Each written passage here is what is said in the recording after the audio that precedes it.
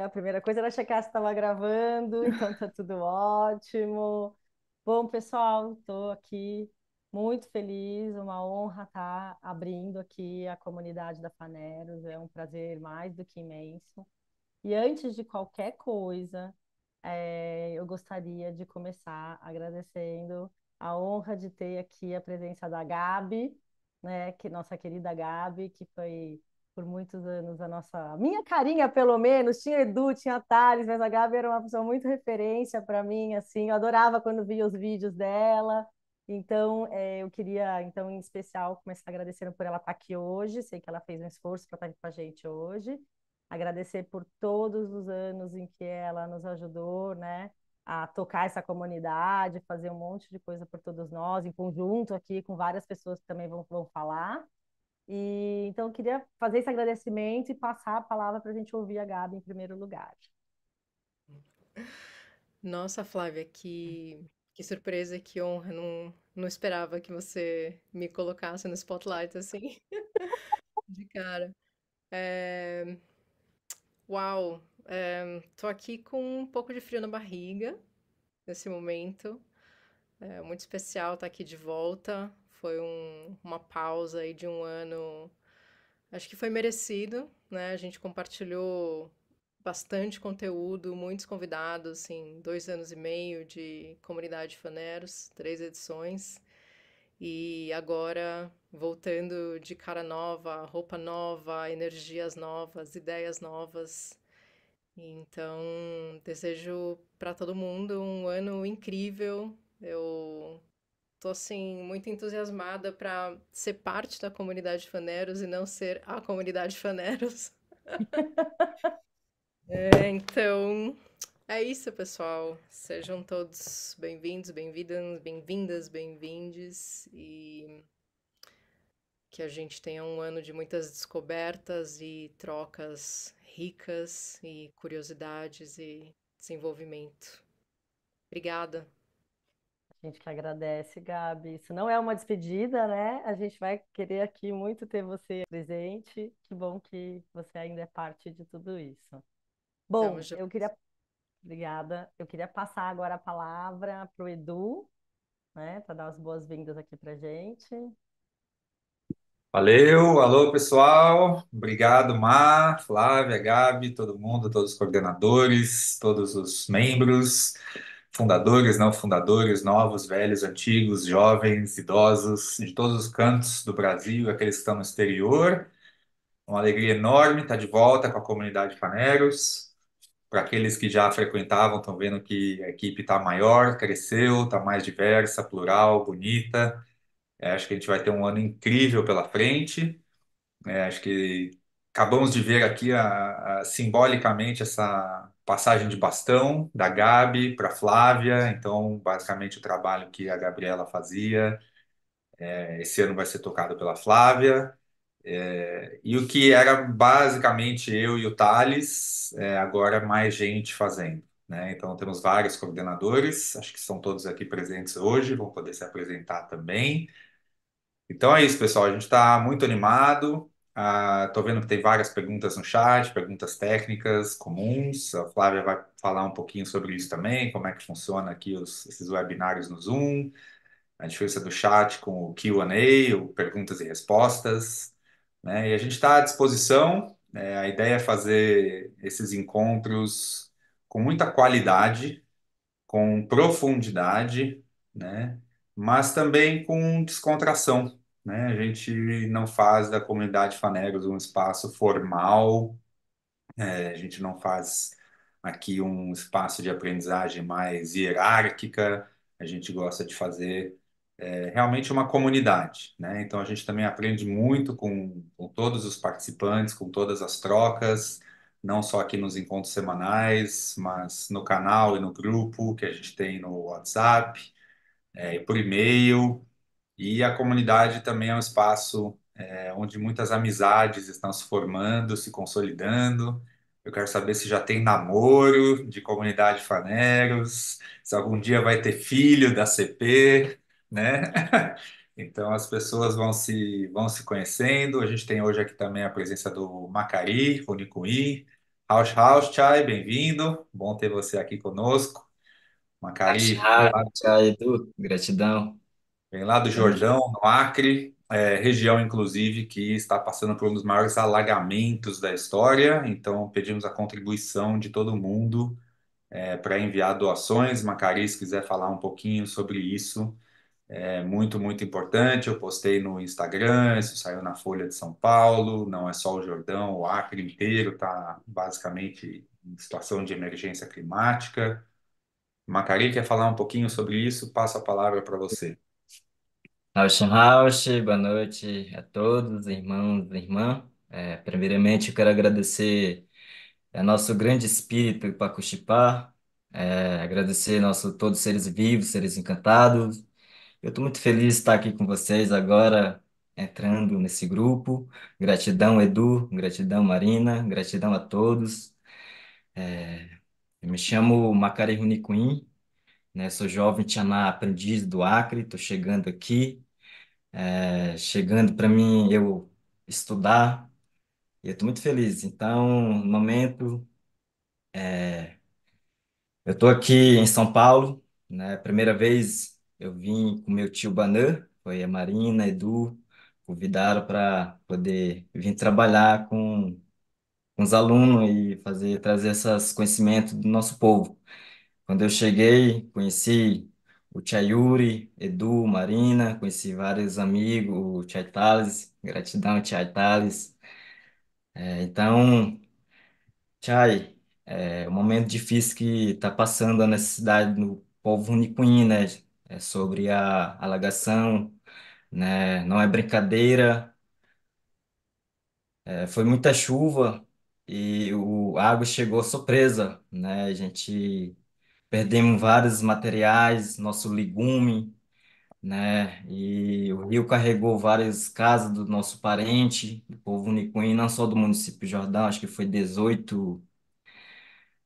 Foi 18 municípios, parece, né? Então, estou aqui também pedindo apoio, ajuda para quem sentir de coração para poder ajudar o povo zonicuim, não só para mim também, que vocês estão dando, mas o povo zonicuim, então, meus parentes estão, tipo, pedindo também, Macari, você está aí com comunidade, com os amigos, então podemos, você pedir esse apoio para poder nós recuperar o que a gente perdemos, né? Então, eu estou aqui pedindo para o nosso povo. Então, estou muito feliz de estar aqui também, entrando como formação também, né? Eu sou jovem, eu estou terminando meu ensino médio e agora estou querendo passar por faculdade. Eu entrei nesse caminho muito, muito importante também para eu aprender com vocês e para a gente aprender junto, Tchai.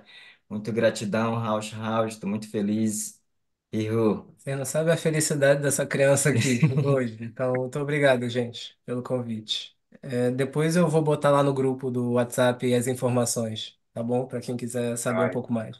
obrigado. Eu Gratidão. joguei o link da Folha de São Paulo, cobrindo a situação no Acre, e também de uma das opções de doação para o Sunicuim aqui no chat. Flávia, é contigo. Ok.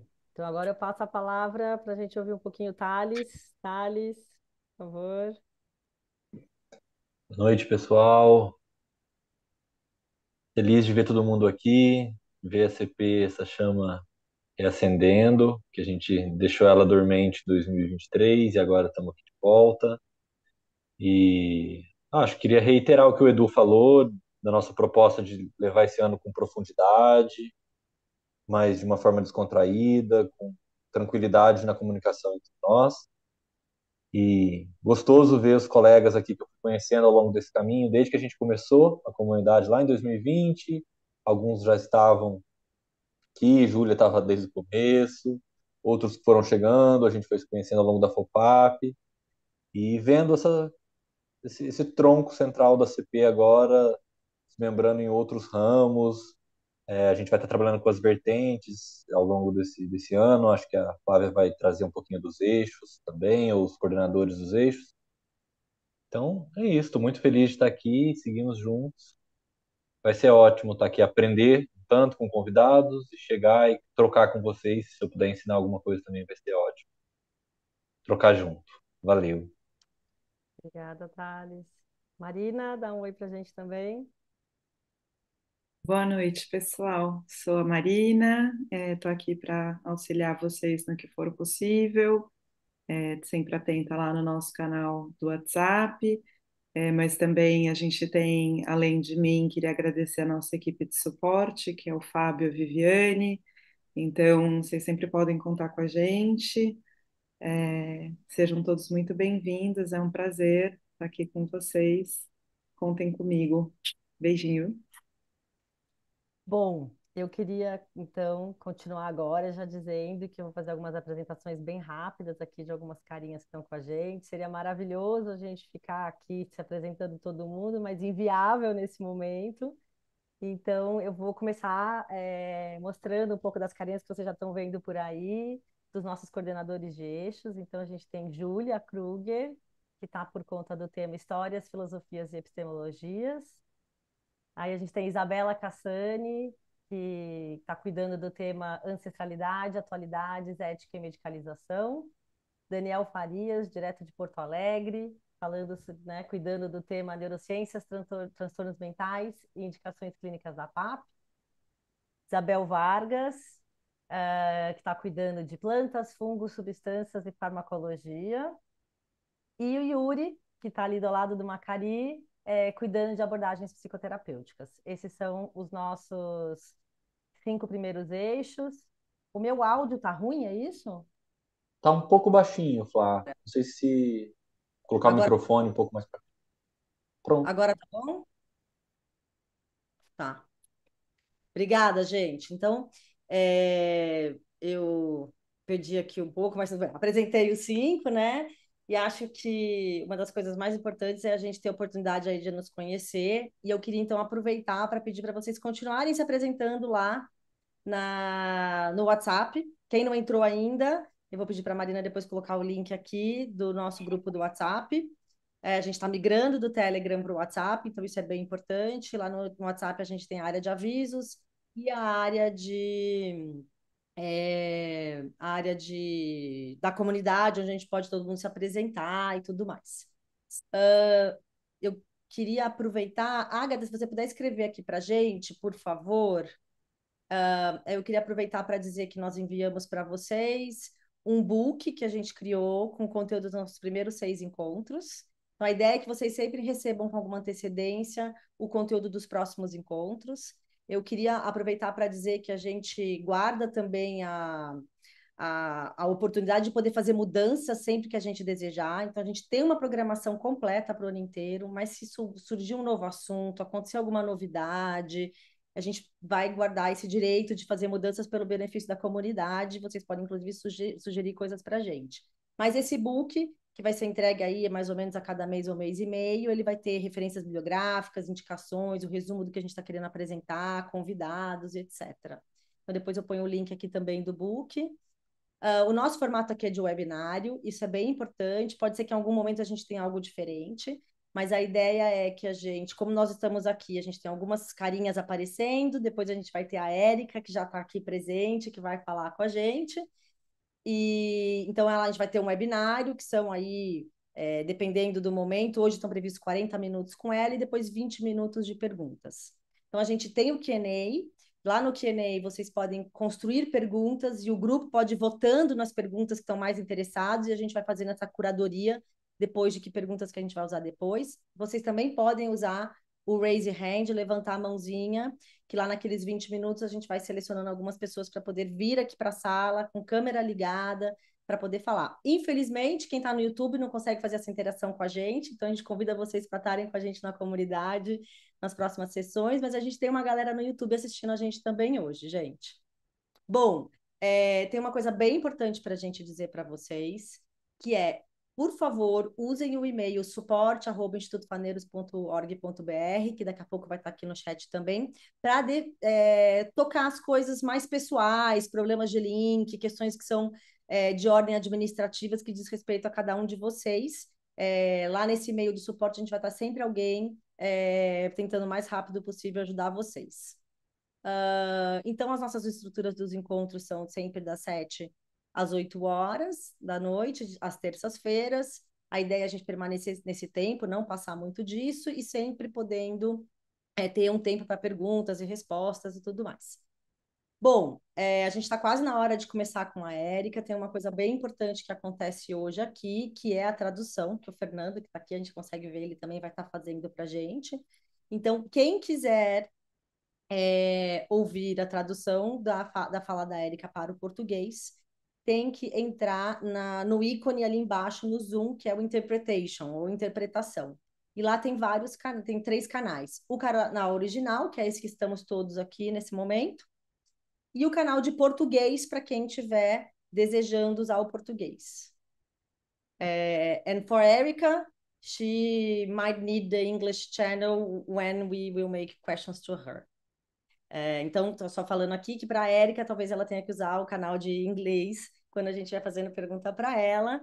Então, estamos aqui no momento de começar a nossa apresentação. Eu vou passar novamente a palavra para o Edu, que conhece pessoalmente a Erika, para falar com ela.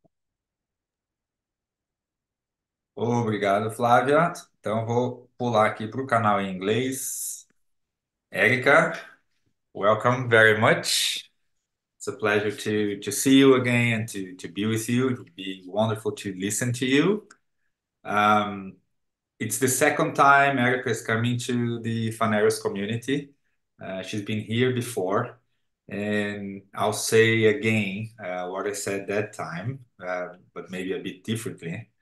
But Erika's, I will say first book, maybe it's not her first book, but I think it's the first book about psychedelics, which is this book here, LSD from Clinic to Campus, was very important for me personally. So when I read this book,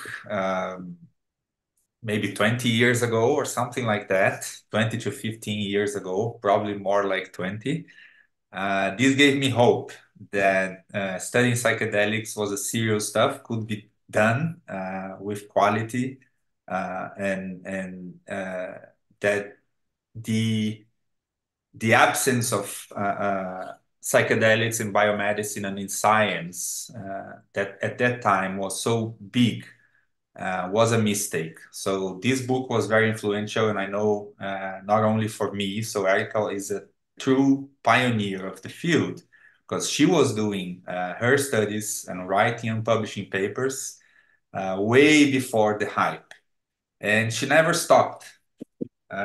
This is another very great book that I highly recommend. This one is way bigger, as you can see.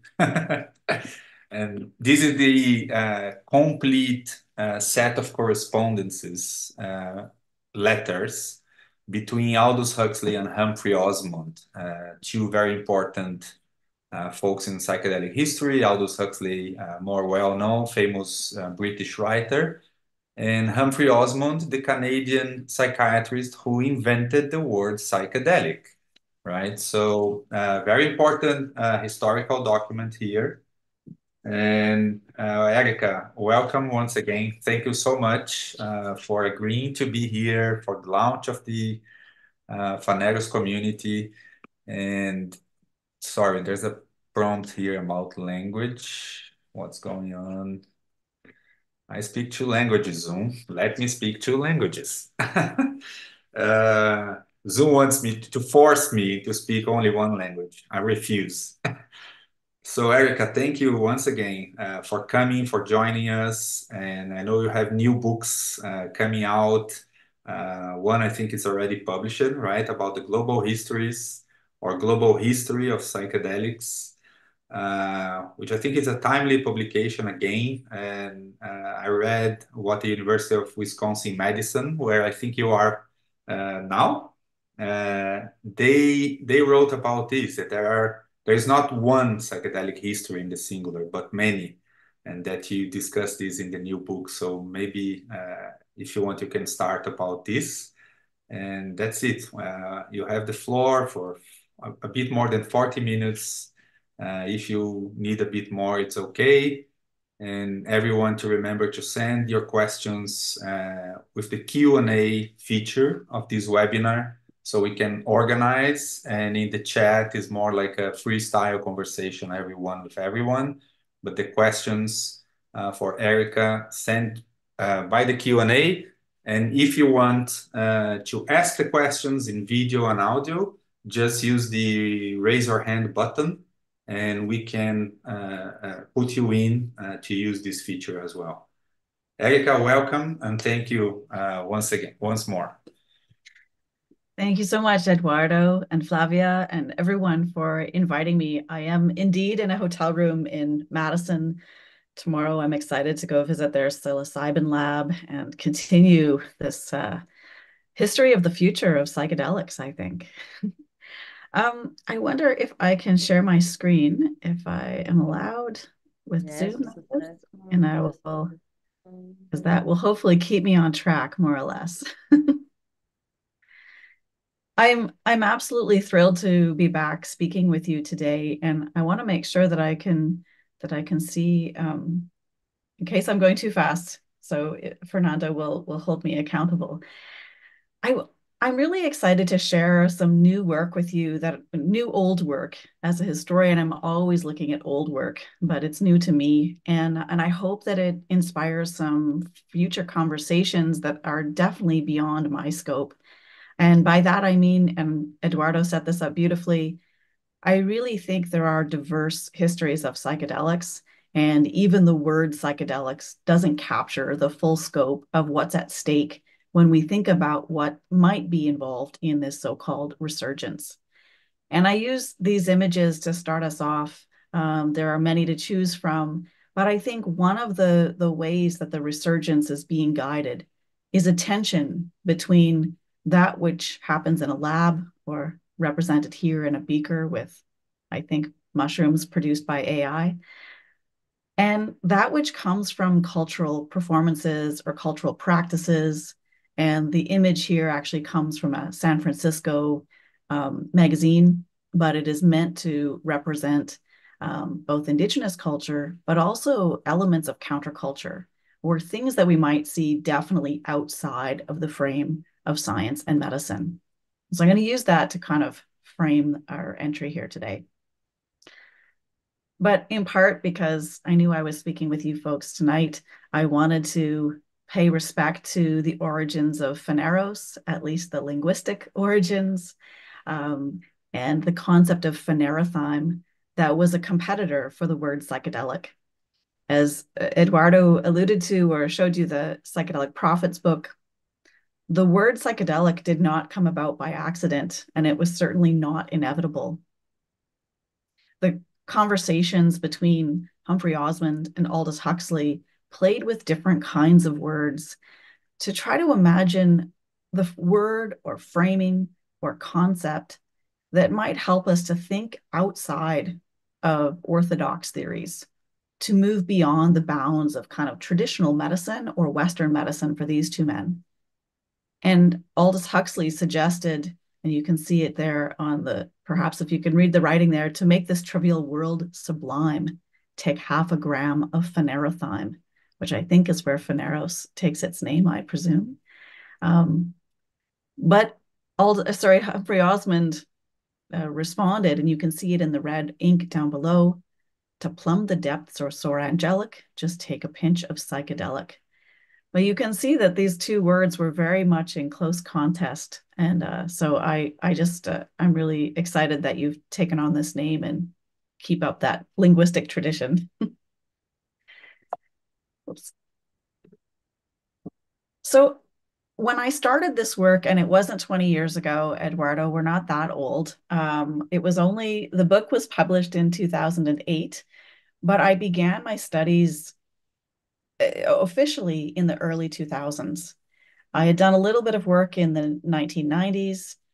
Embarrassingly for me, I met Timothy Leary in the 1990s, but I didn't know who he was. And I didn't have a handheld device where I could quickly look up who he was. And I didn't go to the library that day. So a missed opportunity, we might say, for not knowing who this psychonaut was. But I began my studies in the early 2000s looking into psychedelic science and trying to understand why a group of people came together in the part of the prairies where I live, where I just left. It was minus 33 and the snow was almost up to my chest. Why would people go to that place to study a bunch of mind-altering substances or theories or ideas? And it's people like Humphrey Osmond who connected with others like Aldous Huxley, who gave rise to some of these ideas and some of the conversations. The image here is a photograph taken the time that Aldous Huxley had his first dose of mescaline. And it's just a quick snapshot of him looking out over the vista in Los Angeles through mescalinized eyes, if you can read Humphrey Osmond's writing at the bottom there.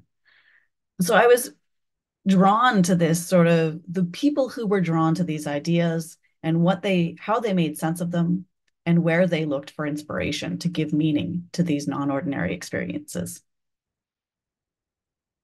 And of course, the word psychedelic, created in 1956, is not the only moment in time historically when people have tried to give a word or create a container for trying to understand a variety of experiences that we now consider within this psychedelic umbrella.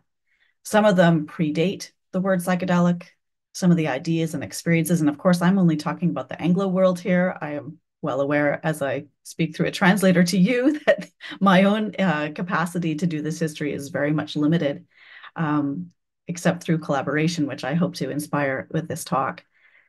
But there are a number of ways that people have tried to organize the ideas, the theories, both within a scientific context, but also within a literary and ceremonial context to try to appreciate how we might put a container or boundary on these experiences.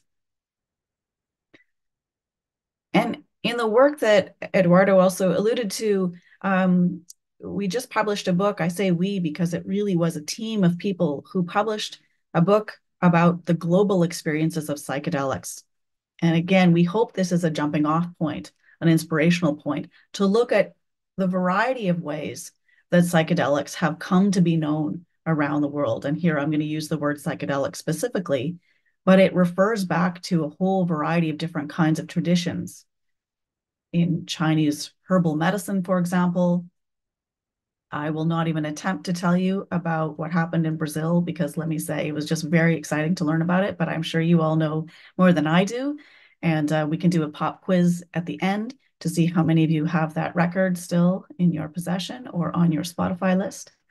Because I haven't yet met a Brazilian in Canada who doesn't, but that may just tell you who I hang out with. There are a variety of these kinds of psychedelic projects that have been bedded down and are kept sometimes in archives, but often they also exist on the margins in personal libraries, in underground repositories, or in someone's personal collection of underground magazines. You can see a Japanese magazine perhaps on the right-hand side of your screen, Buzoko Tribes. This was the makings of one particular artist, but a group of young men, mostly in Japan, who produced an underground kind of zine or magazine to talk about psychedelic culture in Japan. But they don't exist online, and they're really hard to find in libraries. So these kinds of stories exist in a variety of places that aren't always visible to us, even with today's internet. And I want to suggest, coming back to that image of the beaker and a piece of art, we might say, that represents a more cultural expression, that although a lot of this story has been dominated by an Anglo context and certainly an American context, there are cultural expressions that take on different forms around the world as well. We might think about the hippie trail through the Middle East and even into Goa. We might think about different pathways where psychedelics took root through Muslim communities or through Israel in the image that you see, the large image on the bottom of this. This is a Jewish Israeli psychedelic group from the 1960s. The image has been colored, but it's meant to represent that era. And you'll recognize some Brazilian motifs here as well. not to say that this was psychedelic, but I think part of a psychedelic resurgence in the 1950s and 60s at least. So one of our first tasks when we tried to get a snapshot or get our heads around what was at stake with a global history of psychedelics was to scour the digital repositories of scientifically produced literature. So not the personal archives of people or not those magazines that are in someone's basement or closet, but what we could find online. And these maps that were produced for us, I should say, by Jeffrey Wallace. Oh, it is on the top. It's just cut off on my screen. I want to make sure I acknowledge my cartographer. The maps that he produced help to show where some of these ideas seem to have been rooted and where they traveled to. But as a historian who likes to talk to people, they're also really frustrating for what they don't tell us regarding the kinds of stories that didn't make their way online or didn't find themselves in published repositories or libraries. So there are big gaps and big sort of geographical areas that don't seem to be represented, yet we know that psychedelics existed or had cultural expression in many of these places. Nonetheless, they're kind of fun maps to play with. So when I started my journey on psychedelic history, I started with psychedelic science, in part because those were the sources I could find. The library contained the published records of people who had engaged in an earlier psychedelic renaissance, we might say. I don't think anyone's actually saying that, but an earlier generation of psychedelic research that began in the 1950s and spilled into the 1960s before it was sort of overtaken by a countercultural movement, or so goes the standard narrative. I was interested in why the American CIA was funding this research, and that turns out to be only one part of the story, of course. And I was interested in what drew researchers to psychedelic drugs in the first place. And some of the story has now become popular, and you can see it on Netflix. You can read it in best-selling books by journalists. And a few historians are trying to also complicate this story, and I'll pay homage to them, I hope. So in some respects, the story about psychedelics, if we come to LSD as one of the origin points, starts in Switzerland when in 1938, Swiss chemist Albert Hofmann first synthesized this ergotamine substance, this fungus that grows on rye, and we know had been affecting communities at least since the Middle Ages and probably earlier. And of course, he doesn't actually have an experience with LSD or D-lysergic acid diethylmide. I'm checking Fernando here, making sure I'm not going too fast. Until 1943. And this sort of launches us into that psychedelic moment. But what historians are now starting to problematize is this idea of why was Albert Hofmann looking at this in the first place? And I should have put this book up, but there's a great book, auf Deutsch, it's in German, called LSD auf dem Land, written by Beat Baci. I can give these references if anyone has questions. And this is just one example of why it's so important to look outside and think about those other contributions. Beat Baci writes about what the Sandoz pharmaceutical company was interested in. They're looking into agricultural research. They're trying to understand how to harness the powers of ergot, which they thought would be best applied in obstetrics and gynecology. They knew that midwives had been using ergot substances to control contractions in women for some time, often without writing this down, often without telling anybody about it, because these practices were very controversial. They could, of course, bring upon a birth at the end of a term, but they could also bring about births or contractions before a baby was viable. That is, women may be helping to procure what we would call abortions. This controversial application of ergot meant that women were not sharing this knowledge widely. This is the kind of stuff that you don't find in the libraries or in those missionary reports or in the priests' reports. But Sandoz discovered that midwives had been using ergot and wanted to harness those powers or harness that kind of application in their growing pharmaceutical industry. So you see an image there of a woman inoculating rye, that is trying to make it grow more ergot. Now, ergot can be very dangerous.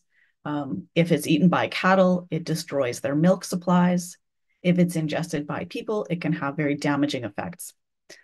So Sandoz is moving food supplies during the Second World War out of circulation to ramp up their pharmaceutical production. And this is part of what Beat Bachi talks about as we try to understand this larger context of what was at stake with ergot production, which led to LSD production. Anyway, you can read about it now in the newly republished Ergot Alkaloids that has just been released by, I think, Synergetic Press. But of course, that's not the story. We don't want to throw cold water on psychedelics typically. So the story goes that Albert Hofmann first had his experience on April 16th, 1943. A few days later, he decided that it was good enough to try on purpose. So on April 19th, he had the first intentional LSD experience. Famously, he hopped onto his bicycle and felt that he'd been plunged into a Salvador Dali painting. He got himself home with the support of his lab assistant, Susie Ramstein, and he wrote about his experience that has now been memorialized and celebrated by psychedelic enthusiasts around the world as Bicycle Day. And you can see different examples of this, and you can see it's being memorialized and even caricatured in some graphic novels, two of which I've got here for you to take a look at. I also just want to acknowledge that probably we know about this in part because his lab assistant, Susie Ramstein, took notes. She took care of him and made sure that he got home safely. So I want to acknowledge her as probably the first woman to ever take LSD. She got married, her name changed, and we lost her to history in some respects, but we also think she took public transit. So it's maybe we should celebrate, I think it's June 19th, but I should look that up and we should have a women's psychedelic public transit day. The introduction of LSD coincided with massive changes in the field of psychiatry and in Western mental health systems more broadly. This coincides with the first generation of antipsychotic medication, with antidepressant medications, antihistamines, and really a kind of revolution in thinking about treating psychiatric disorders with psychopharmaceuticals. So instead of people living out their lives in large-scale mental hospitals or asylums, now pharmaceuticals were poised to help ameliorate or mitigate symptoms so that people could live out their lives in communities, at least theoretically. It also coincides with the introduction of the American Psychiatric Association's first Diagnostic and Statistical Manual of Mental Disorders, or the DSM. And now in its 5th edition, it has become a kind of classic text or the Bible of psychiatry. There's much to say about this, but I think changing the way we both name disorder and treat it had very profound effects for how we think about psychiatry, how we fund mental health systems, and this ricocheted around the world. So I want to come back to psychedelics for a moment in that context of major changes to psychiatric systems and of a real ramping up both of the financing, but also the research in psychopharmaceuticals. This little corner of the world, Saskatchewan, maybe you can see it on the map there on the left-hand side. It's a bit of a rough estimate as to where Saskatchewan might be, but anyway, the middle-ish, slightly to the left of the middle in Canada. Like I said, a cold prairie part of the world. Saskatchewan elected the first social democratic government in North America. They did so on a promise to reform healthcare, including psychiatry. And in that moment, they became something of an ideological magnet, attracting people from a variety of parts of the world, mostly Anglo parts of the world, to start to invest in changing the way we think about madness, mental health, and illness. And one of the people who came was British-trained psychiatrist Humphrey Osmond. And he, along with a group of colleagues, came and joined in this effort to try to reframe how we think about suffering and distress, and even things that we might later call trauma, in the spirit of these massive reforms taking place in psychiatry, with the support of a government who was elected on a promise to create publicly funded healthcare. So imagine you have funds and political will, and this really helped to support their sustained efforts to investigate psychedelic drugs. Initially, they believed that substances like LSD and mescaline would give insight for staff. They thought LSD was a psychomimetic or a madness mimicking drug. They believed that by taking LSD, nurses, psychologists, social workers, staff members, maybe even a couple of politicians would empathize with their psychiatric patients. They could help to appreciate how difficult it might be to explain what a disorder felt like, what it was like to experience a hallucination or delusion, auditory or otherwise. Even if it wasn't exact, they felt that this was a useful teaching tool, a useful way for people to empathize with patients. One example is a woman, Kay Parley, who I have here, her own book in her own words is written, pictured on the right-hand side of the screen. Kay Parley suffered from what was described then as manic depression. The name means a little different now, but she had a number of breakdown episodes, as she described them, and she was discouraged from taking LSD. But she was friends with Aldous Huxley's nephew, Francis Huxley, who was visiting Saskatchewan in the 1950s. And he suggested that she should try some. She did. She had a terrible time.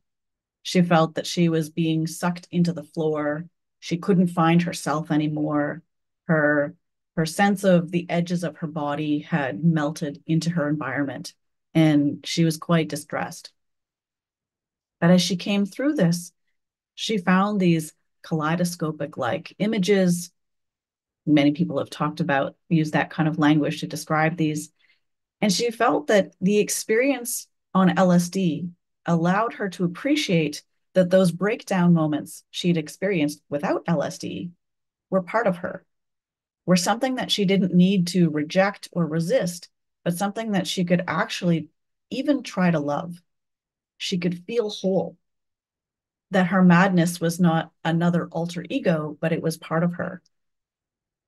And Kay went on to graduate from psychiatric nursing and became a coveted sitter or guide for people going through psychedelic treatments, as she tried to make sense of her own way of being that brought together these two parts of herself that she felt before she couldn't reconcile. I should mention just very quickly, I had tea with Kay Parley a couple of weeks ago. She is going to be 102 in a few days. And so I need to tell her story quickly. She said, everyone should, or I said, what advice do you have for someone who would like to take LSD? And she just looked at me very matter of fact and said, take it with a Huxley. It's the best. So I think Phaneros people need to know that Huxley was a good guide. One of the things that researchers readily recognized was that it was not just the pharmacological experience. It wasn't just the drug that was causing people to have insights or help them to see things in a different way. The drug interaction was also really changed depending on the environment. The idea that you should, take LSD or mescaline or psilocybin or DMT or anything else later on in a particularly constructed environment became really important. But how do you best determine which environment or what kind of environment to take these substances in? Researchers were aware of the fact that music and carpet, in this case, or wall colors, lighting, affected how people experienced LSD, for example. But how to systematize that became a question for a number of researchers. This is an image from a 1952. It's not even a publication, it's kind of notes. I'm hoping to publish some of these in the near future, but attempts to try to make sense of some of the ways that people perceive their environment, and then perhaps even how to create, I'll call it a safe environment, although that's not the word they used. They didn't say optimize either, but how to take stock of the environment and create a space that would help people to feel good. And they stumble with language about how best to describe this, or whether or not you could create that at scale. Should every environment look the same? This was not a question that they resolved. But you can see here an attempt to make sense of even things like a crack in the wall was noted in that early depiction of the room that they had available to them before they would proceed to try to understand how this was affecting one's perceptual distortion. Researchers began to question, what kinds of features were necessary and which ones would affect the outcome. Again, they're interested in doses, but they're really interested in the setting, and the set being in the mindset, and I'll come to that in a moment too. They produced a number of guides, one of which is there on the left. This one you can find on the internet, but there are a few other ones. It's a long title, but I'll just read it out. The Handbook for the Therapeutic Use of Lysergic Acid Diethylmide 25, Individual and Group Procedures. And as I said, you can find this one online, but I'm hoping to publish some examples of some of the notes that they had leading up to this. They started thinking about things like music, or how close are you to a bathroom? Do you have to walk through a hallway to use the bathroom? Does it have fluorescent lights? Questions like that we might take for granted, but that they found really affected one's experience or sense of agency or ability to move freely in that space while under the influence, in this case, of LSD or mescaline. And if you're interested in more, there's a couple of articles here I point to about specific music therapists and a number of women who also contribute to this. I won't go on to that right now, but I'll leave it for our conversation. One of the pieces that I think is really critical, though, is looking outside of the clinical environment to try to understand how to affect that environment, but also to appreciate that even though these folks thought of themselves in some ways as psychedelic pioneers, they recognized that they were merely part of a longer legacy of adding their vocabulary and their scientific protocols to pre-existing ways of thinking about altered states of consciousness. In the case of the Saskatchewan researchers, they read anthropological literature, they scoured texts about other states of non-ordinary states of consciousness, and looked locally to Indigenous communities who were, in this case, using peyote. The Native American Church, which was formally recognized in Saskatchewan in the 1950s, used peyote as part of its ceremonial practices. The scientific researchers attended peyote ceremonies at the request of the Native American Church and recognized that there were features of this design that they had not been taking fully into account. They had not appreciated how important drumming was, for example, to setting a rhythm for the experience. They had not considered singing as part of the experience and recognized that these features too were critical to how people experienced individually, but also how that affected the group experience, in this case, as people sat in a circle in a ceremonial context. And I just want to quickly point out and acknowledge that it's harder to do when I'm not in person, but you can see in the top left image, there's a woman sitting there. There are a number of women in this ceremony, but this one I have included specifically because if you now go to the bottom right-hand side of the screen, the tall man standing beside me, I'm very tall. I'm not very tall. Eduardo can attest to that. Kelly's very tall, though. Kelly is the grandson of the woman in the black and white photo, and he is the current president of the Native American Church in Saskatchewan. And I didn't know this until very recently. Every year, they have an honor ceremony to thank the scientists, the researchers who attended this ceremony as they started to communicate about the interaction between the Native American Church and what was going on in the psychiatric clinic. And until meeting Kelly and participating in a ceremony, I didn't understand the depth of that relationship. You can see in the center, William Russell has it's a bit of a whistle flute. It's a bone flute. And beside him to the right of the screen, I guess on his left, is Humphrey Osmond. So this was that ceremony from 1956 where they came together and continued to correspond and learn from one another. So I wanted to acknowledge this as sometimes an under-acknowledged piece of this history, where one example, at least, of Indigenous practices directly informing some of the context for trying to understand that setting piece or that environmental context. Although I think, so I guess I should back up just one moment.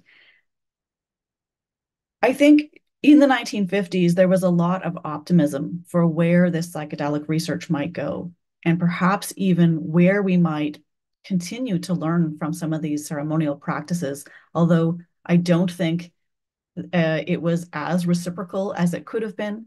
But I'm quite excited to explore this more. I think there's a real opportunity to draw attention to this past to demonstrate why we need to continue to explore this element more. But I think whatever momentum had accrued by then was overwhelmed by what we consider sort of like the fall of psychedelics. And I think there has been a temptation by historians and journalists and filmmakers to blame hippies, blame the Grateful Dead, blame countercultural drug consumers. But I think there are scientific reasons why psychedelics fell out of favor as well. And I'll also blame those guys. But I think concerns about the role of chemicals in our environment grew quite a lot throughout the 1950s, to a point where there were real risks involved. Risks like we saw with thalidomide, which was produced in West Germany, but was distributed in lots of different places and caused major birth defects, these teratogenic birth defects or deformities in children. There are also concerns about the impact of the Green Revolution, of course, fertilizing our soils and ruining sometimes soils for their capacity to produce high yield crops, and contributing to a lot of challenges with respect to lead in our paint or chemicals in our bodies and in our environments. So I think a number of scientists and journalists were already questioning the place of chemicals in our environment.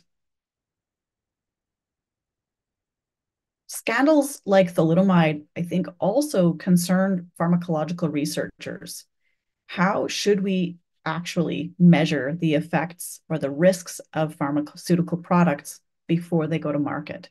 How do we control for how people are going to use them? And we could probably have a whole conversation about who gets into these clinical trials and whether or not, giving pharmaceuticals to pregnant women is ethical in the first place. But there are all sorts of questions about how do we best mitigate these risks. Up until this point, the randomized controlled trial had been used, but was not the gold standard. That doesn't really happen until the mid-1960s. It's not until that time that most of the pharmaceutical research has to go through some form of randomization, of controls, of blinding. And if you think about the history of psychedelics, many of the researchers believed that it was ethical, and in fact, the most moral and valid instrument was yourself. You had to take psychedelics to know psychedelics. In the era of randomized controlled trials, researchers were meant to be objective and distanced from the subject, not taking the drug, certainly not even knowing which patients or subjects had taken the active dose. And as a result, we have a lot of methodological tension about how to measure the meanings and the risks associated with psychedelics. If you want to learn about the American battles in the FDA, I highly recommend Matthew Orum's book on this topic, where he'll walk you through the FDA concerns about how to measure and how to come up with some consensus on the best methods for measuring psychedelics, which the answer is, sorry to ruin the end, there is no consensus. Researchers felt that applying randomized controlled trials to psychedelic research didn't fit their objectives, not just their ideological objectives, but they didn't feel that they could effectively measure the way that psychedelics were working. They also felt that some of the wrong volunteers were signing up for trials, that university-funded trials were getting a reputation for functioning as safe rooms or safe places to get proper supplies, rather than the kinds of supplies that were beginning to circulate in the underground. Researchers had trouble getting funding for their work at this time, and a number of psychedelic researchers moved on to other projects or moved away from psychedelics. By the early 1960s, I'll say 1963, January 1963, there was this fellow who also came online in a big way. Some historians talk about this as the Tim Leary effect. They might talk about the Michael Pollan effect. I don't know if they're the same. We can get into that. But Timothy Leary was a Harvard-trained psychologist who started work kind of late in the psychedelic world at this time. He began work with psilocybin and prisoners in the late 1950s. And I recently looked through some of his papers. He's quite by the book for the first few years, but he becomes enchanted with the place of psilocybin and later psychedelics more broadly. And he leaves his job. He's fired from his job at Harvard, probably for not showing up to classes, actually, definitely for not showing up for classes. But he was also quite liberal in his recommendations that everyone take psychedelics. This generated quite a reputation, and Leary did not shy away from the opportunity to move from his Harvard credentials to the kind of media darling of a psychedelic revolution. And he becomes, regularly featured in newspapers and magazines, proselytizing or evangelizing a kind of psychedelic ethos that has very little to do with the clinical applications of psychedelics.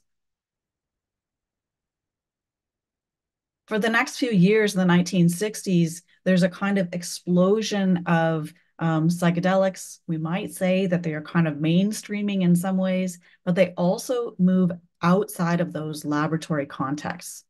They move onto the streets, if you will, into campuses, and become connected with a whole variety of projects that are seen as antithetical to the state in some cases.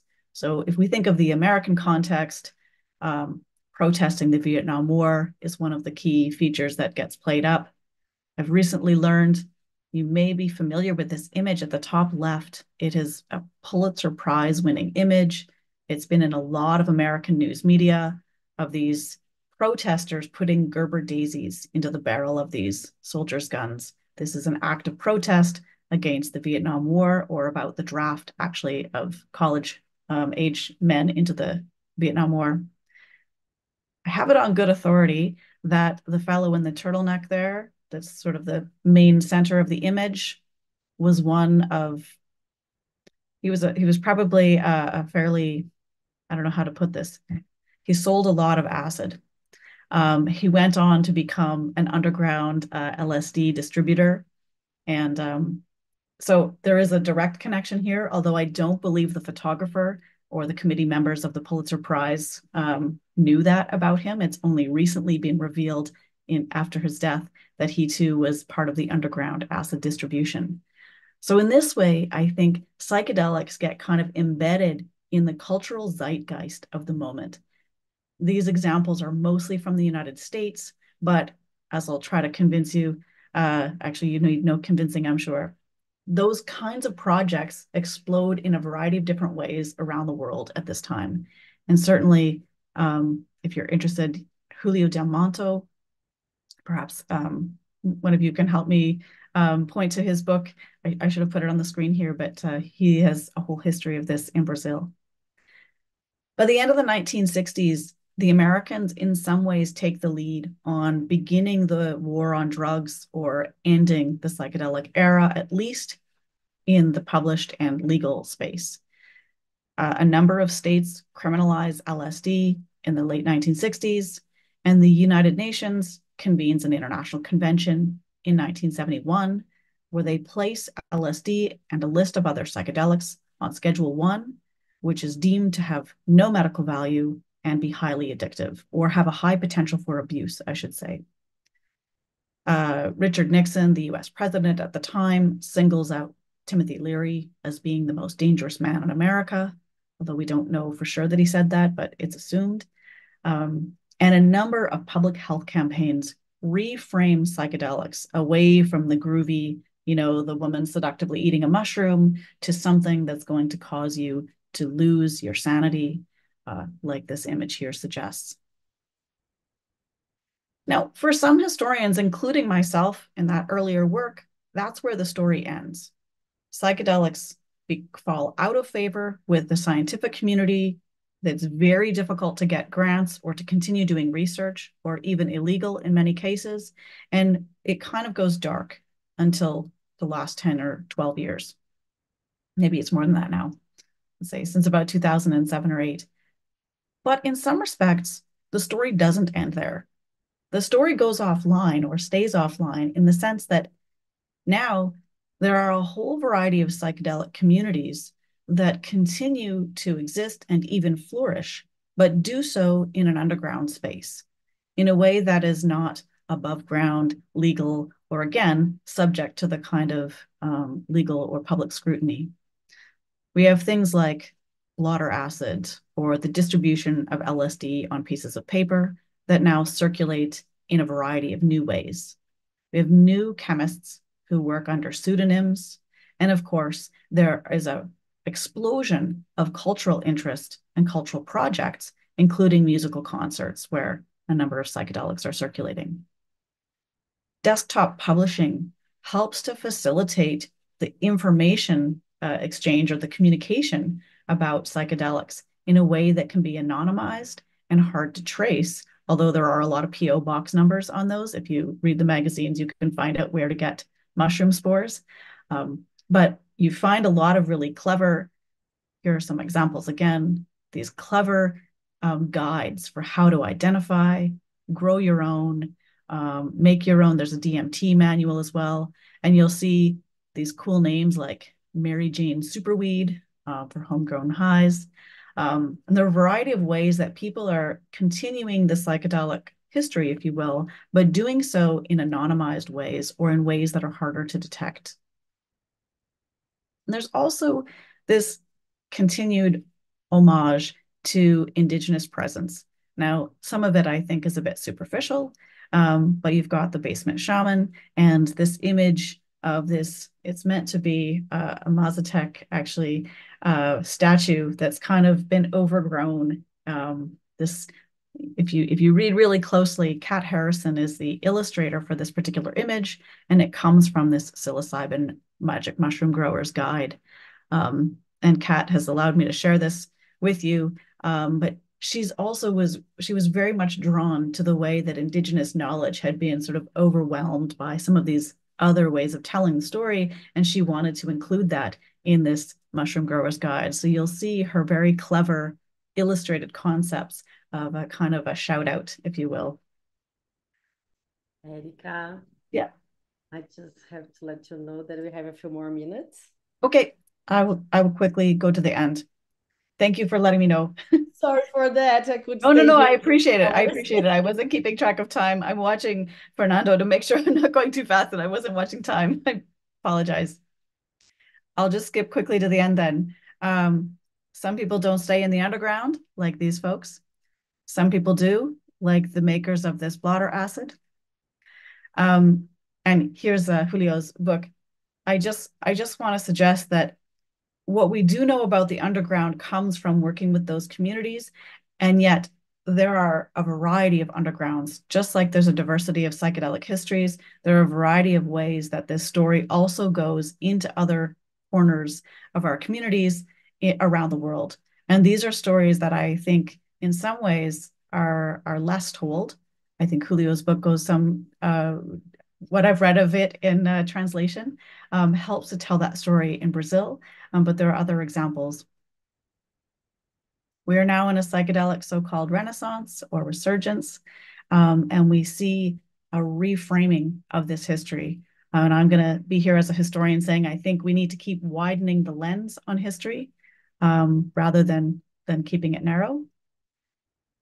And there are lots of voices in this space claiming that kind of upper hand, trying to understand how best to get a handle this time on how we should use psychedelics sustainably going forward. Some of that's moving into institutional spaces. Universities are reinvesting in psychedelic research. And so far, to my knowledge, most of that cleaves to that scientific story, that clinical story. But by way of conclusion, I want to suggest that if we keep the canvas big or the scope large, I think we can see that psychedelics are not only poised to help us to think differently about therapy, but also to think differently about some of those cultural priorities. And I just offer up a couple of suggestions here about thinking about the relationship with the underground, thinking about reconciling or understanding, deepening that relationship with Indigenous practices, and trying to understand also the kind of financial legacy that we can appreciate from psychedelics, that a lot of philanthropists and I guess privileged voices have sometimes overwhelmed the conversation that doesn't necessarily leave room for the diverse ways that people know or experience psychedelics. So this is my final conclusion. Just to say that thank you very much. I'm very excited to be here, and I really do think that thinking about diversity and inspiring that kind of diversity is the best path for a sustainable future, whatever that might look like. And I look forward to your questions, and I apologize for going on too long. Oh, you don't need to apologize. Thank you very much. And I'll stop sharing there. Well, I'm going direct to the questions. The first one here is Vanessa asking if you know why entheogens are not used as much as psychedelics, the word. Yeah, I don't have a good answer for you. Entheogens was a word introduced in 1979 by anthropologists and ethnobotanists, and it meant to also reinvigorate ideas about the God within or plant teachers. And I haven't seen that word sort of persisting in this context to the same degree, which cynically might mean because today's story is often not told by ethnobotanists, but more by those within the clinical context. That might be part of the reason. And unfortunately, it's not a very satisfying answer. I don't have actual evidence for that. That's just my hunch. Wow. Okay, the second question here is from Mariana Maca. She said she's admired by your path, and she's asking, she's curious about how you started to study the history of psychedelics. It's so boring. I I was like nerdily, I was a total nerd for why these people were coming to Saskatchewan to try to create publicly funded healthcare. I was like, why are they taking all these drugs to give us medicine? You know, but I was fascinated by why, like the marrying of a political project with a scientific project, or what kind of science did they feel was required to create a kind of equitable access to healthcare. And I was really sort of drawn to that political side of things. And then I kind of fell in love with the way that curious people came together to make sense of the mind.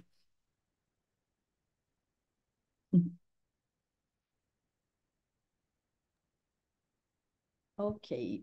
Erika, Larissa Carneiro is asked, she said that she's interested in the relationship between recruiting volunteers for psychedelic trials. One of the suggested articles demonstrated a higher number of white people in these trials.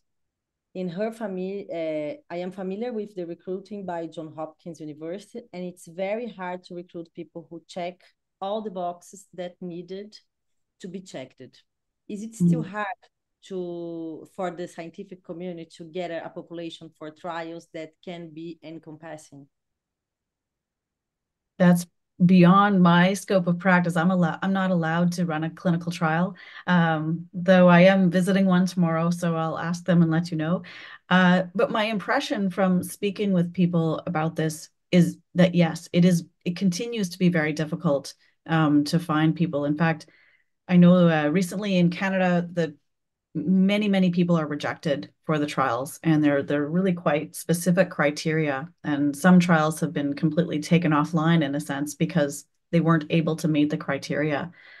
I think that Health Canada, the American FDA, these regulatory bodies are very nervous about psychedelics, partly because of this historical reputation. And I think they're making really strict criteria, which unfortunately I think actually kind of misses the point for bringing that diversity to bear. Psychedelics are not alone in these kind of clinical trial diversity issues. But I think psychedelics have an extra burden to bear with the reputation of them in the past. I'm in a few days speaking about psychedelic equity to the BC government, the British Columbia government in Canada, and this is exactly the question that they want forefronted. So we're working with an Indigenous community, two Indigenous communities in British Columbia, to try to talk about why a number of Indigenous people in Canada, and I predict around the world, are also quite reluctant to sign up for trials. There's quite a historical reputation for not treating people fairly in these trial contexts. So I think there's a much deeper set of questions involved in checking boxes to meet those diversity criteria, but also to really think carefully and deeply about why people have not signed up for science.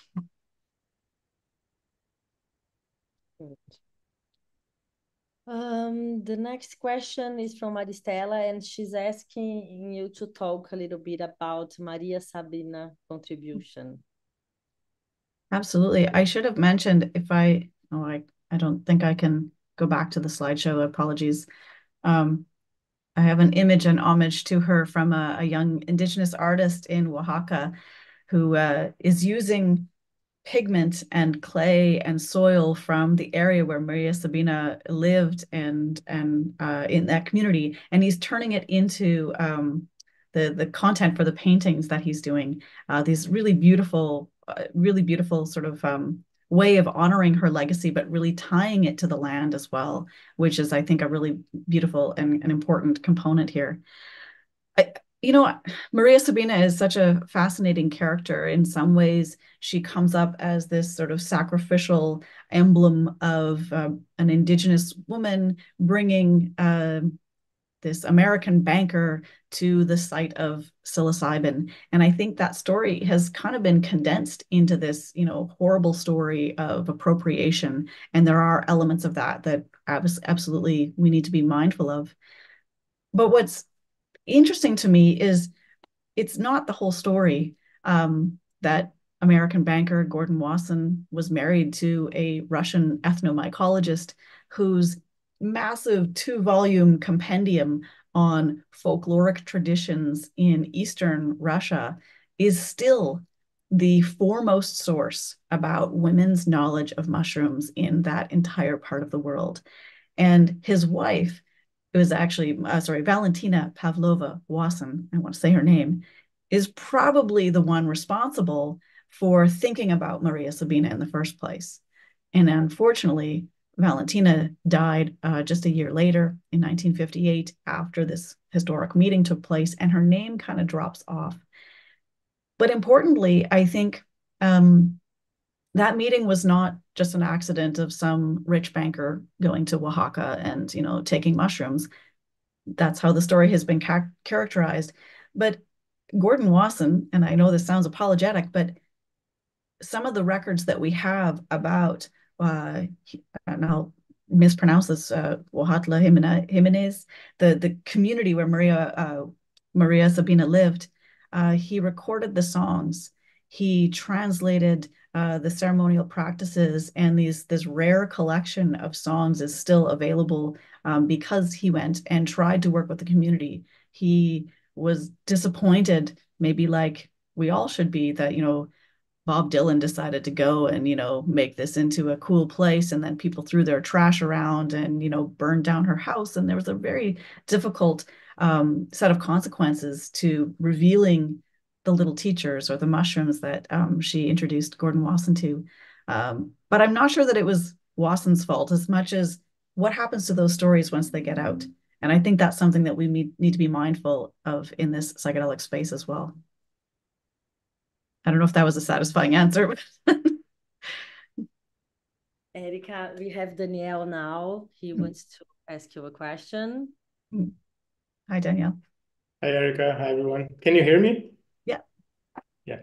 I'm going to ask you a question. I know you're a historian. You're not a futurist, but we're starting off the year, and I would like to have this in mind, to keep this in mind as we go along the year talking. What's your opinion about the challenges that we are going to face in the field?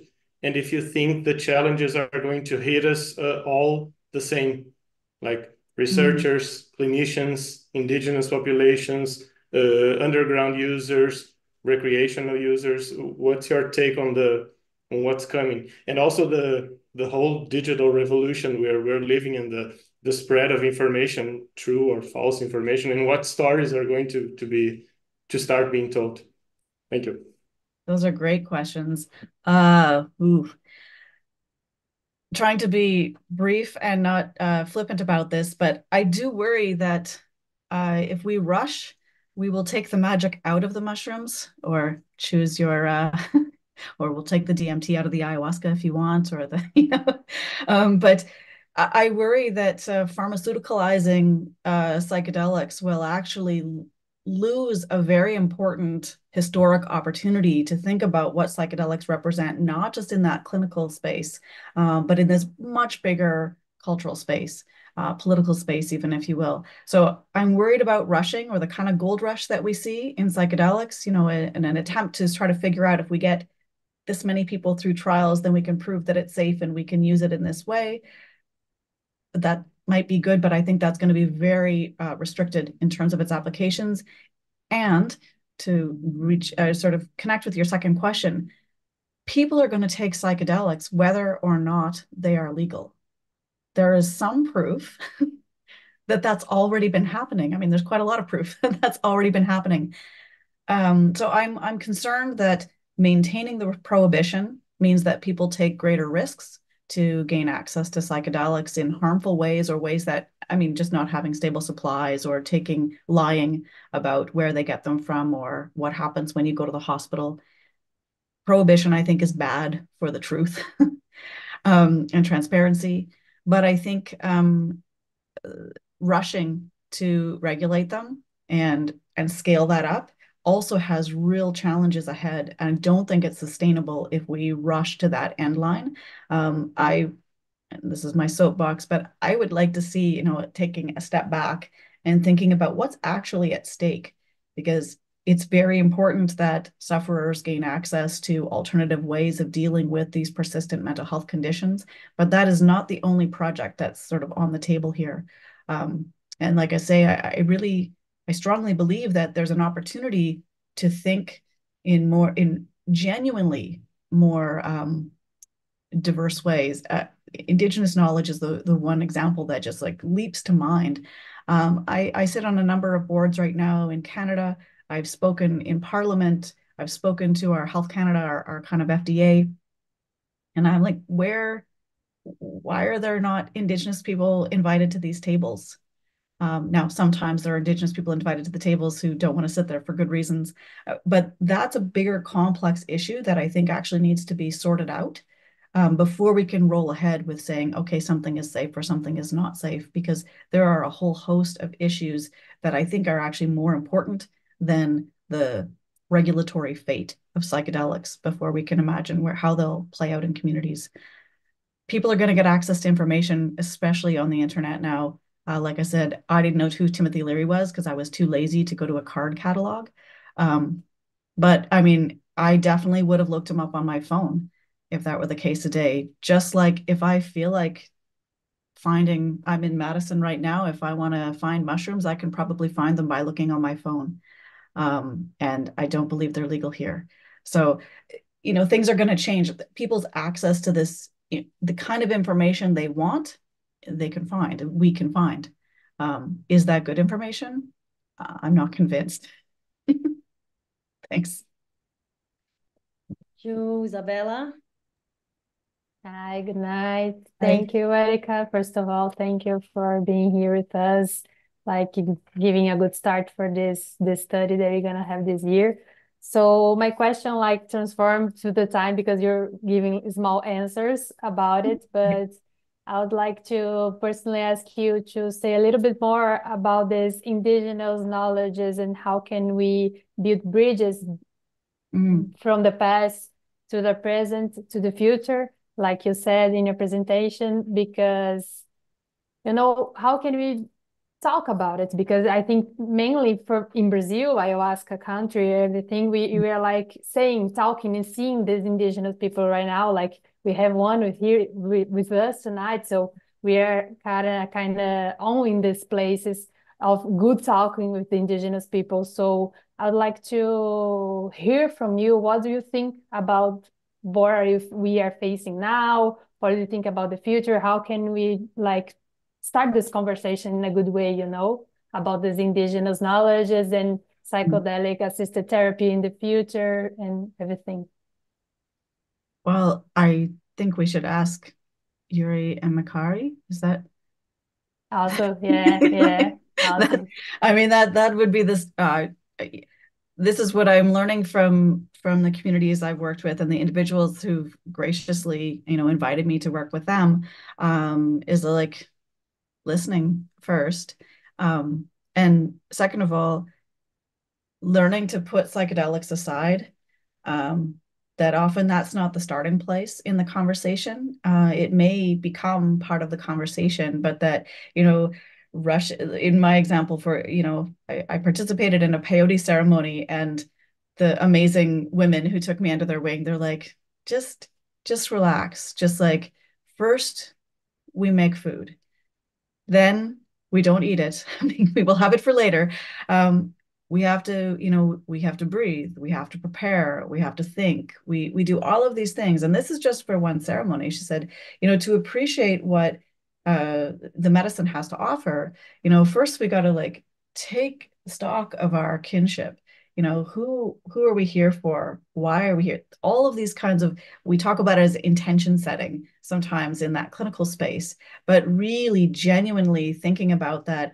And what I've learned, and I again give props to Eduardo for connecting me through WhatsApp and through Google Translate with some amazing people who have been artists who are representing some of this work in Brazil, is thinking about not just psychedelics, but thinking about the place of the future in the planet and the relationship to plants in a meaningful way, not in an extractionist way or in that kind of, how do we extract meaning, or how do we industrialize this, or how do we use this plant to further another project, but just like pausing, thinking, maybe asking questions about that relationship in the first place.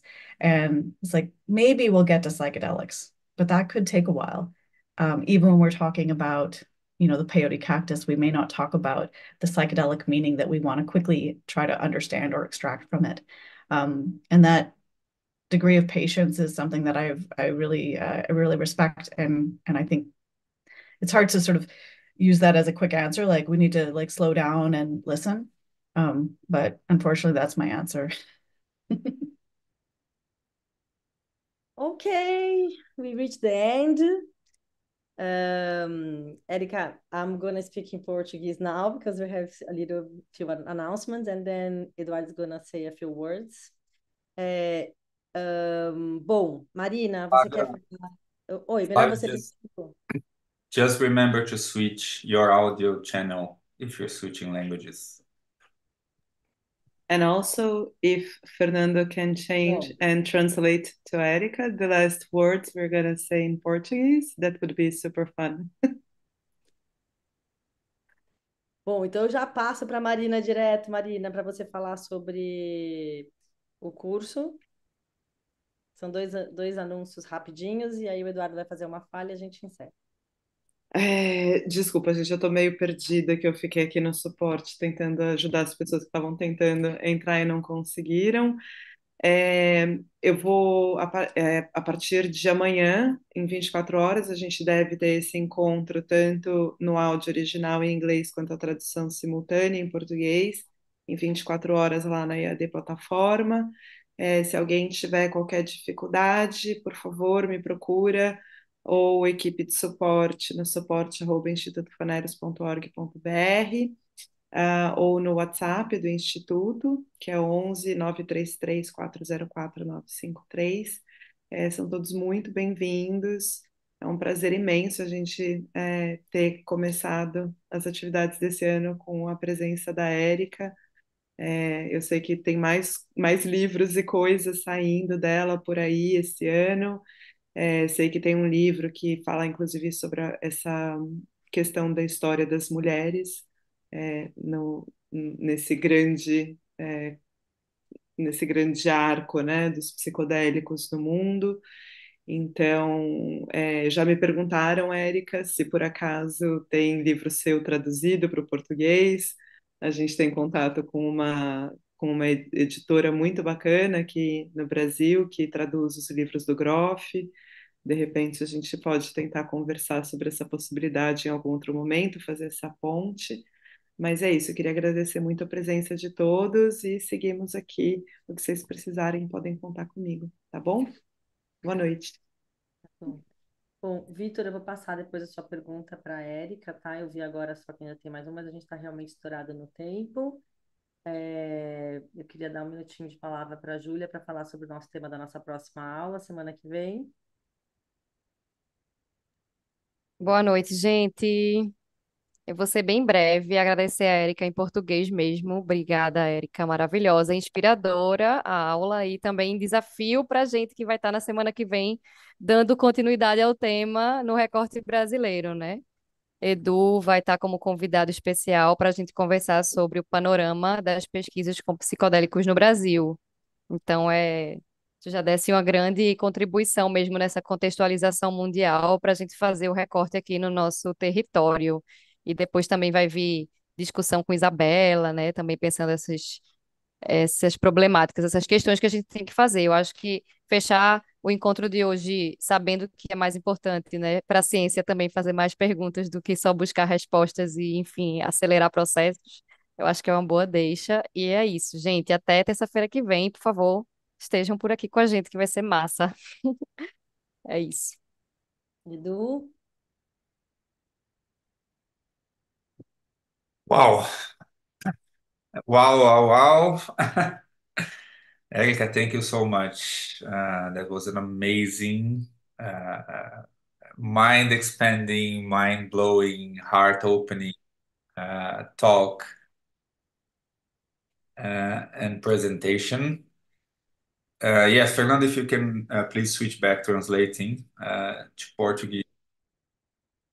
Thank you. Um, I'm emocionado. How should I say that in English?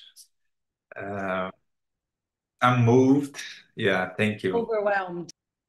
And kind of overwhelmed. Yeah, it's for us a very important moment tonight to get back with this community and to have you here. And the way you framed such a long history, multifaceted, and the way you honored the indigenous knowledge and the way how you problematized the scientific approach and the importance and controversies of having personal experiences with psychedelics to understand psychedelics and the objectivity concept and approach in science, issues of double blinding, which I'm also writing about. So we have lots to keep sharing and exchanging. I also super really want to connect you with Inti Garcia Flores, Massatech historian, who has and is taking charge of Maria Sabina's tapes and writings in Huautla de Jimenez in Oaxaca, where me and Marina, we've been there 10 years, 12 years ago, quite a long time. But Inti is a dear friend. And I think this lecture tonight captures all the topics that we have organized for Phaneros community. So for everybody who's watching, everybody who's here in the webinar, people who are on YouTube watching, all these issues and problems and challenges and promises and difficulties will be covered in our sessions during the year from the many perspectives. So psychedelics are much, much more than the new antidepressant pill, and perhaps they should never be conceptualized as an antidepressant pill. And I love the way how you closed and how you discussed about the perils of taking the magic out of the mushrooms. So I fully agree. And yeah, I'm super thankful in the name of everyone here. There are tons of applause and gratitude for you on the chat. And suppose you didn't have really time to be looking there. It's difficult to do at the same time. And wishing you a great talk tomorrow in Madison as well. Thank you. Ok, that's o fim da nossa noite, grande noite. Thank you very much, Erika. No more words. Sem mais palavras, gente. Agradecer a todos por todo o apoio. Enjoy your dinner. Tchau, Bye tchau. bye, everyone. See you next week. Valeu, gente. Boa noite, pessoal. Pessoal.